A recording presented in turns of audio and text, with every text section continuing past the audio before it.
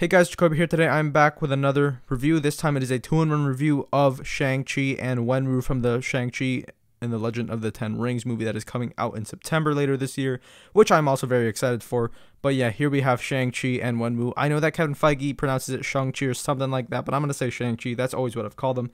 Hopefully it doesn't bother you too much. But yeah, here we have Shang-Chi and Wenwu.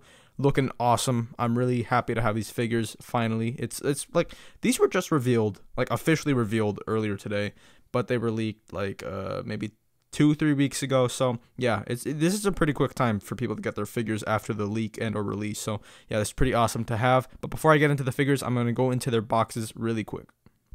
So here we have the two boxes. There's not much different between the two because obviously they're pretty much the same box, just different artwork and different names. But yeah, here we have the Shang-Chi logo with the Shang-Chi label and the Wenwu label over here. We have the promo image for Shang-Chi himself over here and then Wenwu. So those are looking pretty cool. Same thing on the other side. Looks amazing. Nothing on the bottom. We got the top, same logo on top here. And then we have the Build-A-Figure Mr. Hyde right there, which I don't plan on building him, because I have no interest in comic figures anymore, or not as much as before, at least not all of them. So I will be focusing on the MCU figures, just in case you did not know that. So no reviews for these two. I don't have these two yet, but definitely know Mr. Hyde. Definitely know these two. These two will hopefully be soon. I just don't have them yet. But yeah, anyways, here is the promo art in full for Shang-Chi himself with the bio. Pause it if you'd like to read it. And then here we have Wenwu's promo image looking pretty cool, and once again his bio. Pause if you'd like to read it. So yeah, that's pretty much it for the boxes. I will now get into the figures. So like I was saying, I do not plan on building the Mr. Hyde figure whatsoever. I have zero plans on that, but I will show off the Build-A-Figure pieces they come with anyway. So Shang-Chi himself, he comes with the leg for Mr. Hyde, one of the legs. Not much to it, it's just a green suit with the green shoes. There's a little bit of detail on that. Hold on, let me move my lamp really quick. Yeah, I don't know if you could see that well, but there is some sculpting detail on the shoe. There's a little bit of holes, so that looks pretty cool. Not much to it though. It's just a green suit. I don't know if it's a reuse of the previous Build-A-Figure suit figures. I mean, it looks pretty much the same to me, but just green, obviously, instead of like the blue or something. But yeah, there's that. And then Wenwu comes with the arm and a cane. I'm gonna go over the arm first. Here is the hand of that arm with like a little bit of scarring on the this part of the hand. I don't know what that's called, but yeah, there that is. Got the fingernails. Once again, the green suit, pretty much the same as any other green suit you'd ever find on a Marvel Legend. So not much to that. And then here we have his cane, or his walking stick thing, cane. I'm gonna call it a cane, but yeah, here it is. Not much to it either, just brown and black plastic. Not much to be said. There's a little bit of scratches molded into it, so that's a cool detail. I like that. So yeah, not much to that. So let's get on to their accessories. Now, Shang-Chi and Wenwu do come with pretty similar accessories. And by that, I mean like they come with their own weapon. So here's Shang-Chi's weapon. It's like a little staff thing with two ends to it, so that's cool. I like the sculpting on each ends. I'm pretty sure they're the same on each end. There's like a thing coiling around it with a design. So that's kind of cool. And then we got this thing wrapping around it on each end. And then just this like weird stick. I mean, there's not much to it. I mean, there's a little paint thing on there. I'm sure I could scratch that off later on. But yeah, there that is. Not much to that. And then we have Wenwu's weapon, which is... There's more to it. There's more to it. It looks like a crowbar axe looking thing. I don't know. I honestly don't know anything about this movie or what like their weapons of choice will be, but I'm sure they'll do more in the movie than these figures. We'll just have to wait and see for that in September. But yeah, this one does look pretty cool. It's silver and black. The only black on it is this black handle, but yeah, there's a little bit more detail to it. There's a little bit more going on. Got this hook looking part. Got this looking pretty cool. So yeah, not much to it. I'm guessing this would be a spear and something, maybe a little bit sharper in the movie. I don't know, but yeah, it does look pretty dull on the figure version. So who knows? Who knows what this is? Yeah, that looks pretty cool, I guess. And then another thing to add on to their similarities in accessories is their hands. They each come with 4 sets of hands, I think. Maybe they do come packaged with these hands. So Shang-Chi comes with his regular holding hand So I guess that's for his staff thing. And then Wenwu comes with the fisted hands, because I guess that's just what he's more likely to do with the 10 rings. Yeah, they each come with pretty similar hand sets. So Shang-Chi comes with this open hand. I think we've seen this multiple times before with the Iron Fist. So yeah, there you go. You have that. Not much to it, just flesh color. He comes with this like snapping looking hand gesture thing. I don't know what it's meant to be. I mean, we'll find out in the movie, obviously, but yeah, here we have that. So his finger and his thumb are just connected. And then for Wenwu, we have this one. It's like a dragon claw looking thing. I don't know. Just his 2 fingers sticking up. I don't think we've seen either of these gestures before in Marvel Legends before, so that's pretty cool. It's new for the movie, I guess. Or maybe we've seen this one with Iron Fist. I don't know. Something very similar with Iron Fist. But yeah, those are the accessories. Now let's get onto the figures themselves.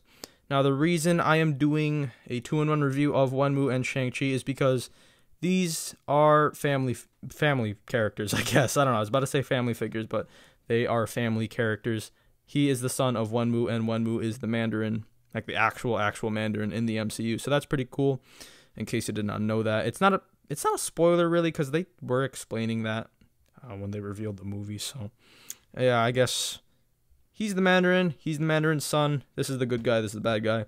I don't think this is the Mandarin's final suit though. I think this is like a past looking suit or something, because from the trailers it does look like there will be a lot of flashbacks to a lot of different eras. So maybe we'll see all of his different suits, but this is the one we get in figure form first, so that's pretty cool. I really like his suit, I'm not gonna lie. I said this in the leaks video that I did maybe 2 weeks ago, and I did like his suit. I'm a big fan of the blue. Blue is my favorite color. That's why my channel is based around blue, and I like it. I like his suit a lot. There's not much Mandarin-ish going on here, because in the comics, it was more of a green, huge suit like it was in Iron Man 3, and that was a pretty good, accurate suit. But by the looks of the trailer, we will be getting a suit similar to that for this guy. So hopefully we get a figure version of that later on, maybe after the movie comes out. Maybe after, like, it's publicly known that he's the Mandarin or something like that. I don't know. We'll just have to wait and see. Then we have Shang-Chi. His design is also really cool. He has, like, from here below, it's pretty basic. It's just black pants with some cool shoes. The pants have not much going on. Pretty cool texture, though. Got the shoes. I like them. Got the laces. But the torso is the best part of the Shang-Chi figure. It's really nicely done. Really well sculpted. Really well painted as well. It's very clean on my copy, I think. I haven't found any problems. Or at least big problems. But yeah, that looks pretty cool. They did really clean job on the line work, so that's really nice. I'm sure there's something missing. Yeah, here it's like slightly off, but it's not huge. It's on his back anyway, so barely gonna see it. But yeah, I really like the texturing done on Shang-Chi's torso piece. It's really nice. And you have his sleeves rolled up. This is a pretty cool costume, I'm not gonna lie. I thought it was very simple compared to all the other leaked concept images of Shang-Chi's suit, but after the trailer came out and, you know, seeing this figure and all the set images, it's starting to grow on me. I like it. It's a nice suit. It looks good on the actor. Speaking of the actor, the head sculpt looks great. It looks just like Simu Liu. I think that's how you say his name. Looks just like him. The photoreal technology it's very good for Marvel Legends. So yeah, really impressed with that. Looks really good. Looks just like him. There's not much to his hair, just black hair, styled in the way he does in the movie. But yeah, the face is just pretty much just like him. Hold on, let me move this lamp. But yeah, here you go. Just like Simu Liu. So that's awesome. And then as for the Mandarin Wenwu over here, like I was saying though, I like the blue. Nice texturing all around. I like the armor piece. Shoulder pad looks cool. I feel like this is a bit of a bright blue, but I like it. I don't know, kind of stands out way too much, in my opinion, with all the black. But yeah, we got this lighter blue for his thing. I don't know what you call this, but yeah, thing wrapped around his legs. Got a lighter blue with like a texture on it, so that's kind of nice. That's neat. Got the boots, looking cool. Black pants like Shang-Chi. Got this armor piece once again. So yeah, he just has a bunch of armor with his sleeves rolled up once again. Got the 10 rings here looking pretty cool. The 10 rings don't have much going on with them. It's just gold painted, I think. I think it's painted, I don't know. But yeah, it's just like gold rings around his arms. So that's cool. Really nice detailing all around his torso. Once again, the face sculpt though, really nice. I think it looks just like the actor. I don't know his name. I don't have much knowledge on him, but I think it looks just like him as well. But yeah, looks really good. Let me know in the comments if you also think this looks just like the guy. Once again, I don't know his name, so my bad, but you know, I think it looks really good. But yeah, this photoreal technology on the head sculpts is very, very good and it helps out the Marvel Legends so much. But yeah, I will get into their articulation right now. One quick thing I forgot to mention before I get into the articulation, look at this. There's a 10 rings logo on his belt buckle. I did not realize that. Like, I realized that directly after I ended the recording, but yeah, that looks really nice. That's a cool detail. I mean, yeah, it would be pretty obvious in the movie form, but the fact they put it on the figure, that's really cool. So yeah, you got some belt details. So that's a really nice touch. Got the 10 rings logo. That's cool. So for the articulation of the Shang-Chi figure, his head can go down this much, can go up this much, can do the 360 like always, can do the side-to-side motion now. I think all figures are on a dumbbell joint, so I think that's cool. Before, it was pretty iffy, but I think now it works out pretty well. So that's kind of cool. I like that. And then his arms can go all the way around like always, up this much. Can do the 360. Got the bicep swivel. Double jointed elbows on each side. Wrist rotates this way, where the wrist hinge goes up and down.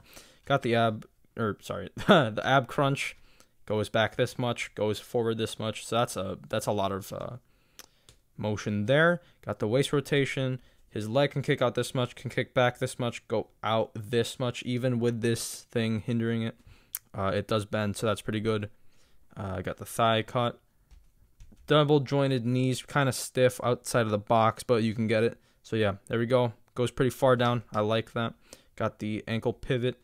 Toes can point down this much and can point up that much. So yeah, that's the articulation on the Shang-Chi. Then for the articulation on the Wenwu, his head can go down this much. Not as much as Shang-Chi, but yeah, it can go down this much, can look up this much, can do the 360 like always, side-to-side motion, once again on a dumbbell joint. I don't think it's as effective as the Shang-Chi though. As you could tell, the Shang-Chi can look down way further than he can. So yeah, that's a little thing, but not major.